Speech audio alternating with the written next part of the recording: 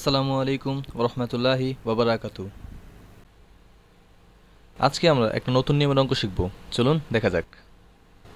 আজকের অঙ্কটা totally depend করবে আমরা কতটা প্রশ্নটা বুঝতে পারি। প্রশ্নটা বোঝার উপরই পুরো অঙ্কটা ডিপেন্ড করতেছে। এখানে বলা হয়েছে the information given value relate two Madhumati company limited.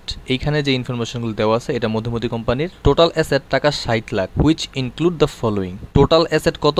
60 lakh টাকা, যার মধ্যে নিচের যে সম্পত্তিগুলি এগুলি কি অন্তর্ভুক্ত আছে, মানে এখানে যে গুডউইল, প্রিলিমিনারি এক্সপেন্স, ইনভেস্টমেন্ট আর ক্যাশ, এই চারটা এই 60 লাখ টাকার মধ্যেই। কিন্তু এই চারটা জাস্ট আলাদা করে আবার দেখাইছে, এমন না যে 60 লাখ টাকার অ্যাসেট আছে সাথে এইগুলিও আছে। এই চারটা কি 60 লাখ টাকার মধ্যেই অন্তর্ভুক্ত। তারপরে নিচে বলছে market value of the investment amounts two টাকা 15 লাখ। উপরে আমরা ইনভেস্টমেন্ট দেখতে পারতেছি কত? 12 লাখ টাকা, যেটা এখন বর্তমানে বাজার মূল্য হয়ে গেছে কত? 15 লাখ টাকা। আগের যে ক্লাসটা ছিল ওখানে আমরা বলছিলাম যে কোনো সম্পত্তির যদি নতুন করে কোনো মূল্য দেওয়া থাকে তাহলে আগের যে মূল্যটা ওইটার আর কোনো কাজ হয় না। তো এখন এই 15 লাখ টাকারই কাজ। এরপরে আরেকটা কথা বলছে দেখেন, and that the investment include টাকা 2,50,000 রিপ্রেজেন্টিং আইডিয়াল ফান্ড। এইখানে এই কথাটা বুঝাইছে যে ইনভেস্টমেন্টের মধ্যে 2.5 লাখ টাকা অন্তর্ভুক্ত আছে, যেটা আইডিয়াল ফান্ড, যেটা কাজে লাগতেছে না, মানে কি বাইরে ইনভেস্ট করা হয়েছে, এর মানে হচ্ছে নন ট্রেডিং ইনভেস্টমেন্ট। আমরা আগেও এই ব্যাপারটা নিয়ে বলছিলাম যে ট্রেডিং ইনভেস্টমেন্ট আর নন ট্রেডিং ইনভেস্টমেন্ট। ক্যাপিটাল এমপ্লয়েডে ট্রেডিং ইনভেস্টমেন্টটা আসে, নন ট্রেডিং ইনভেস্টমেন্টটা আসে না। এই যে 15 লাখ টাকার দাম হয়ে গেল ইনভেস্টমেন্টটা, এর মধ্যে কত টাকা নন ট্রেডিং? 2,50,000 টাকা। এই জিনিসটা আমরা ভালো মতো বুঝবো একটু পরে অঙ্ক করতে গিয়া। আপাতত এই জিনিসটা মাথায় রাখেন যে 12 লাখ টাকার ইনভেস্টমেন্টটা কত হয়ে গেছে বাজারে? 15 লাখ টাকা। আর এই 15 লাখ টাকার মধ্যে 2.5 লাখ টাকা কি? নন ট্রেডিং। নিচে বলা হয়েছে কারেন্ট লাইবিলিটিস আছে, লং টার্ম লোন আছে, ডিভেঞ্চার আছে, রিজার্ভ আছে। নিচে আরো বলা হয়েছে the companies net profit during the last 3 years war. 3 বছরের নেট প্রফিট দেওয়া আছে। প্রথমে 2013, 2012 আর 2011 নেট প্রফিটটা দেওয়া আছে। এইখানে বলে নাই যে আফটার ট্যাক্স নাকি বিফোর ট্যাক্স, আফটার ডেপ্রিসিয়েশন নাকি বিফোর ডেপ্রিসিয়েশন। তো আমরা আমাদের মতো করে ধরে নিব যে ইচ্ছা করলে আমরা আফটার ট্যাক্সও ধরতে পারি, বিফোর ট্যাক্সও ধরতে পারি। যেহেতু আমরা কোনো ঝামেলা চাই না, তো আমরা এটা কি ধরে নিব? After depreciation and after tax. এই জন্য আমাদেরকে না ট্যাক্স বাদ দিতে হবে না ডেপ্রিসিয়েশন বাদ দিতে হবে। ব্যাপারটা আমাদের জন্য সহজ হয়ে গেল। এখন নিচে বলা হয়েছে normal rate of expectation from a similar company is 15%। যেই কোম্পানিটা মধুমতি কোম্পানি, ঠিক এমন আরো একটা কোম্পানিতে কত পার্সেন্ট আর্নিং করতেছে? 15%। তো এইটা দা বুঝাইছে আমাদের নর্মাল রেট অফ রিটার্ন কত? 15%। নিচে বলা হয়েছে find out the value of goodwill of the company. এই কোম্পানির গুডউইল ভ্যালুয়েট করতে বলছে। Make reasonable assumption. অ্যাজাম্পশন মানে হচ্ছে ধরে নেওয়া। Make reasonable assumption where necessary, যেখানে প্রয়োজন নিজ অনুযায়ী ধরে নাও। এখন তাহলে অঙ্কটা শুরু করা যাক। অঙ্ক শুরু করার আগে বলে দেই, আপনাদের কি মনে আছে যে আমাদের গুডউইল ভ্যালুয়েট করার জন্য আমরা কোন মেথডে করব? নিশ্চয়ই আমরা সুপার প্রফিট মেথডে করব। সুপার প্রফিট মেথডের যে স্টেপগুলো এগুলো তো মনে আছে? না থাকলে কোনো সমস্যা নেই, আমরা এখন আবার করব। চলুন স্টার্ট করা যাক। আমাদের সুপার প্রফিট মেথডে গুডউইল ক্যালকুলেট করার জন্য ফার্স্ট যে স্টেপ সেটা হচ্ছে ক্যালকুলেশন অফ ক্যাপিটাল এমপ্লয়েড। আজকে এই ক্যালকুলেশনটা করার আগে একটা স্টোরি বলি। একদিন আমি আমার 2 ফ্রেন্ডে বললাম তোদের কাছে আমি খাওয়াইতে নিয়ে যাবো, কিন্তু ওই 2 ফ্রেন্ডের সাথে আমার আরো একটা ফ্রেন্ড চলে আসলো। এখন যে নতুন ফ্রেন্ডটা চলে আসছে 3 নাম্বার জন, তার সাথে আমার অত ভালো সম্পর্ক না। তো আমার ইচ্ছা যে আমি ওরে খাওয়াবো না। তো এখন আমি 3 জনের তো এরকম করে বলতে পারি না যে এক কাজ কর ভাই তুই চলে যা, আমি আমার 2 ফ্রেন্ড নিয়ে খাইতে যাবো। তখন আমি কি বললাম যে ভাই এক কাজ কর, অনেকক্ষণ আড্ডা দেওয়ার পর তোরা 3 জন যে যার যার বাসায় যা, আমি আমার বাসায় চলে যাই। এখন যে যার যার বাসায় চলে যাইতেছি, মাঝখান দিয়ে আমি আমার 2 ফ্রেন্ডে যাদের বলছিলাম খাওয়াইতে নিয়ে যাবো ওদেরকে ফোন করলাম, এই তোরা কিন্তু যাইস না, তোরা আয়, আজকে তোদেরকে খাওয়াইতে নিয়ে যাবো। এখন আমি যদি এরকম করতাম যে আমার 3 নাম্বার ফ্রেন্ডে বলতাম যে ভাই তুই চলে যা, একজনে আমি কি করলাম পাঠাই দিলাম, বাকি 2 জনরে নিয়ে খাইতে চলে গেলাম। এরকমটা করলে একটু খারাপ দেখা যায়। তাই আমি কি করলাম 3 জনরেই বাইরে পাঠাই দিলাম। এর মধ্যে থেকে যে 2 জন দরকার আমি ওই 2 জনরে কি করলাম আবার নতুন করে ফেরত আনাইলাম। এইখানে ক্যাপিটাল এমপ্লয়েড করতে গিয়ে ঠিক ওই কাজটাই আমরা করছি। এইখানে দেখেন যে আমাদের টোটাল অ্যাসেট কত টাকা লিখছি? 60 লাখ টাকা। এইখান থেকে আমাদের যত সম্পত্তিগুলি অন্তর্ভুক্ত ছিল সবগুলি কি করছি? বের করে দিছি। কারণ আমরা জানি ক্যাপিটাল এমপ্লয়েডে কিছু জিনিস অন্তর্ভুক্ত হয় না। আমরা জানি ক্যাপিটাল এমপ্লয়েডে সবগুলি অ্যাসেট আসে না। এইখানে টোটাল অ্যাসেটের মধ্যে আমাদের কিছু অ্যাসেট এরকম অন্তর্ভুক্ত আছে যেগুলি কি ক্যাপিটাল এমপ্লয়েডে আসবে না। যেমন আমরা আগেও বলছিলাম গুডউইল থাকলে আসবে না, প্রিলিমিনারি এক্সপেন্স থাকলে আসবে না। এখন শুধুমাত্র গুডউইল আর প্রিলিমিনারি এক্সপেন্সটা বের করে দিব, একটু কেমন দেখা যায়। আমরা কি করলাম 4 জনরে বের করে দিলাম। 4 জন বের করে দিলে কত আসে? 20 লাখ।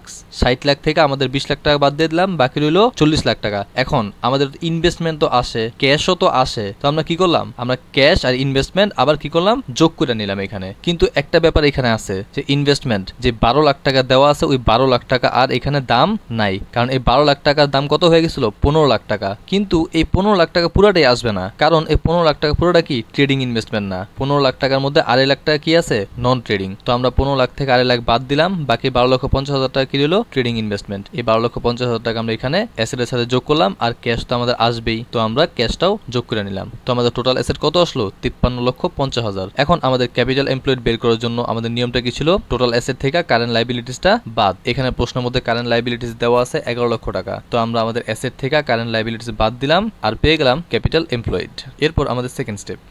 এখন আমাদের স্টেপ নাম্বার 2 হচ্ছে calculation of average capital employed. আগে আমরা শিখছিলাম যে এভারেজ ক্যাপিটাল এমপ্লয়েড কিভাবে বের করে। ক্যাপিটাল এমপ্লয়েড থেকে half of current year profit বাদ দিতে হয়। তো আমাদের প্রথমে কারেন্ট ইয়ার প্রফিট দরকার। আগে আমরা জানতাম যে ইয়ারের ব্যালেন্স শিট প্রশ্নে দেওয়া থাকবে ওই ইয়ারের প্রফিটটাই হচ্ছে কারেন্ট ইয়ার প্রফিট, কিন্তু এখানে তো কোনো ব্যালেন্স শিট দেওয়া নাই। তো আমাদেরকে এখানে নতুন একটা জিনিস করতে হবে, সেটা হচ্ছে সর্বশেষ যেই বছরের প্রফিট দেওয়া আছে। এখানে সর্বশেষ বছরের প্রফিট দেওয়া আছে 2013। তো এটাই হচ্ছে আমাদের কারেন্ট ইয়ার প্রফিট। তো আমরা এখানে লিখলাম কারেন্ট ইয়ার প্রফিট 3,50,000 টাকা। এখন আমরা তো আগেই জানি যে কারেন্ট ইয়ার প্রফিটটা সরাসরি হাফ করা যায় না, এখান থেকে অনেক কিছু যোগ বিয়োগ করতে হয়। আগের ক্লাসগুলোতে আমরা শিখছিলাম যে কারেন্ট ইয়ার প্রফিট যদি বিফোর ট্যাক্স বা বিফোর ডেপ্রিসিয়েশন থাকে তাহলে আমরা এখান থেকে ট্যাক্স আর ডেপ্রিসিয়েশন বাদ দিব। কিন্তু যদি কারেন্ট ইয়ার প্রফিটটা আফটার ট্যাক্স আফটার ডেপ্রিসিয়েশন থাকে তাহলে আর ট্যাক্স বা ডেপ্রিসিয়েশন বাদ দেওয়ার দরকার নাই। এইখানে বলে দেন এই প্রফিটটা আফটার ট্যাক্স নাকি বিফোর ট্যাক্স। তো এই জন্য আমরা এখানে ধরে নিলাম যে এটা আফটার ট্যাক্স, এই জন্য আমরা ট্যাক্সও বাদ দিলাম না, ডেপ্রিসিয়েশনও বাদ দিলাম না। তো এখন আমরা বলছিলাম এই ক্লাসে এসে আমরা নতুন কিছু জিনিস শিখবো যে কারেন্ট ইয়ার প্রফিট থেকে আর কি কি যোগ বিয়োগ হইতে পারে। তো আজকে যে জিনিসটা শিখা সেটা হচ্ছে কারেন্ট ইয়ার প্রফিট থেকে আর একটা জিনিস মাত্র যোগ বিয়োগ হয়, সেটা হচ্ছে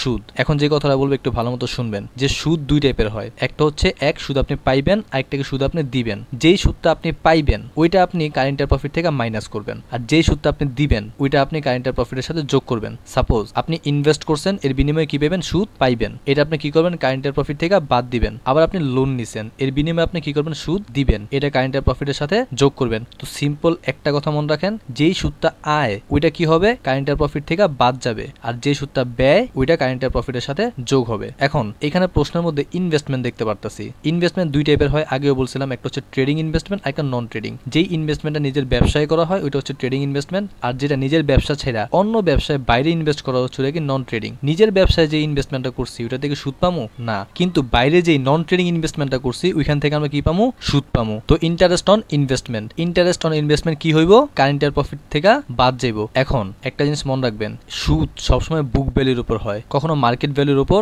সুদ ধরতে হয় না। অলওয়েজ কিসের উপর সুদ ধরতে হবে বুক ভ্যালুর উপর। এইখানে প্রশ্নের মধ্যে ইনভেস্টমেন্ট বুক ভ্যালু দেওয়া আছে কত 12 লাখ টাকা। এই ইনভেস্টমেন্ট এখানে দুইটা ইনভেস্টমেন্ট একসাথে অ্যাড করা আছে, ট্রেডিং আর নন ট্রেডিং। নিচে বইলা দিছে এই 12 লাখ টাকার ইনভেস্টমেন্টটা মার্কেট ভ্যালু কত হয়ে গেছে 15 লাখ টাকা, আর এই 15 লাখ মার্কেট ভ্যালুর মধ্যে 2,50,000 টাকা আছে আইডিয়াল ফান্ড, মানে হচ্ছে নন ট্রেডিং ইনভেস্টমেন্ট। এখন যতটুকু নন ট্রেডিং ইনভেস্টমেন্ট ওই অতটুকু নন ট্রেডিং ইনভেস্টমেন্টের উপর কি ধরতে হবে সুদ ধরতে হবে। কিন্তু একটু আগে আমরা বলছিলাম যে মার্কেট ভ্যালুর উপর সুদ ধরা যায় না। তো আমাদেরকে যে কাজটা করতে হবে সেটা হচ্ছে এই যে 2.5 লাখ টাকা মার্কেট ভ্যালু দেওয়া আছে নন ট্রেডিং ইনভেস্টমেন্টের, এইটার বুক ভ্যালু বের করতে হবে। এখন এটা বুক ভ্যালু কেমনে বের করবো, এইখানে অ্যান্সারে নিচে দেখেন নোট দিয়ে আমরা দেখাই দিছি যে 15 লাখ টাকার মার্কেট ভ্যালু ইনভেস্টমেন্টটার পূর্বে দাম কত ছিল 12 লাখ টাকা, সুতরাং 2.5 লাখ টাকার কত ইন্টু 10%। এই যে 10% এটা কই থেকে আসলো, এটা হচ্ছে অ্যাজিউম, আপনি ধরে নিবেন। আপনি ইচ্ছা করলে 5% নিতে পারতেন, 6%, 7%, 8%, 9% যা খুশি ধরতে পারতেন। এখানে আপনি নিজের মতো করে ইন্টারেস্ট অন ইনভেস্টমেন্ট ধরে নিবেন, আর শেষে একটা টিকা দিয়ে দিবেন যে ইন্টারেস্ট অন ইনভেস্টমেন্ট ধরা হয়েছে 10%। আপনি ইচ্ছা করলে এখানে কমও নিতে পারতেন, একটু বেশিও নিতে পারতেন, কিন্তু স্ট্যান্ডার্ড যেটা সেটা হচ্ছে 10%। এই জন্য আমরা এখানে ইন্টারেস্ট অন ইনভেস্টমেন্ট একটা ব্রেকেটে এন দিয়ে দিছি, মানে নোট কত বেরোলো 20,000 টাকা। এরপর দেখেন নিচে দেওয়া আছে লং টার্ম লোন, তারপর ডিভেঞ্চার। আপনি যেহেতু লোন নিছেন এর বিনিময়ে আপনার কি দিতে হইব সুদ দিতে হইব। আপনি ডিভেঞ্চার নিছেন এর বিনিময়ে আপনার কি দিতে হইব সুদ দিতে হইব, কিন্তু এখানে সুদের কথা বলে নাই। তো আপনি ইচ্ছা করলে এই সুদটা ধরতেও পারেন নাও ধরতে পারেন, ধরলেও চলবে না ধরলেও চলবে।